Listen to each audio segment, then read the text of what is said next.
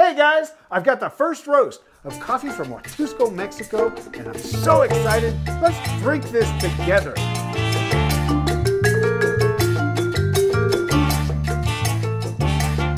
This week's coffee comes from east of Mexico City. This is a delight for the warmer weather and the brighter times ahead. Our latest Mexican Huatusco Altura. This ticks all the boxes. Mexico Huatusco Altura coffee is sourced from communities near the municipality of Huatusco within the state of Veracruz, Mexico, where there are mountain ranges that are high enough to provide the altitude and climate necessary for cultivating coffee. This coffee is sun-dried naturally, and I can feel the brightness. Something I really like about this week's offering is the continued support of coffee growers who have relatively small farms. The vast majority of farms are family-owned with less than 12 acres of land.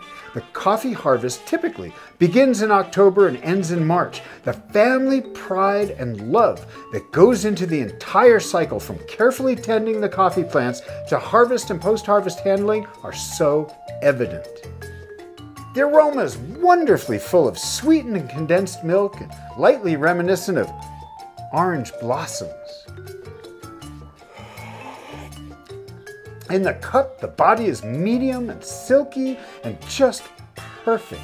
I'm tasting cherries, cocoa, and hey, Mexico Huatusco Altura tastes like delicately chocolate-covered cherries atop a creamy pastry made in a dessert mug. The finish is clean and quick and more creamy, akin to coffee ice cream.